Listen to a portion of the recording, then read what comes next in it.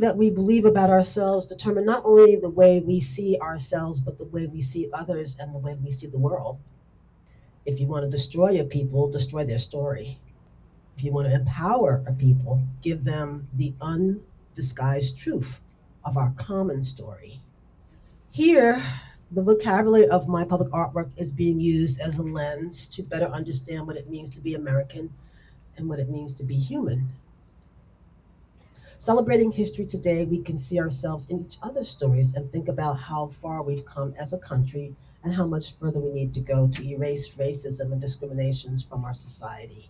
My work allows contemporary viewers to envision a collective history that recognizes the range and complexity of Black experience in Irvington, in America. Yesterday has majesty. She will give this place a visual identity now. She is an acknowledgement of enslaved Africans' contributions to this nation. Yesterday is here to help you. Teach your children the truth.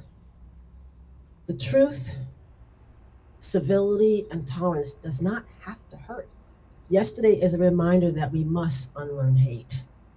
Every action we take, everything we do is either a victory or a defeat in the struggle to become what we want to be, better human beings. As Paul McCartney once said, I believe in yesterday. Thank you.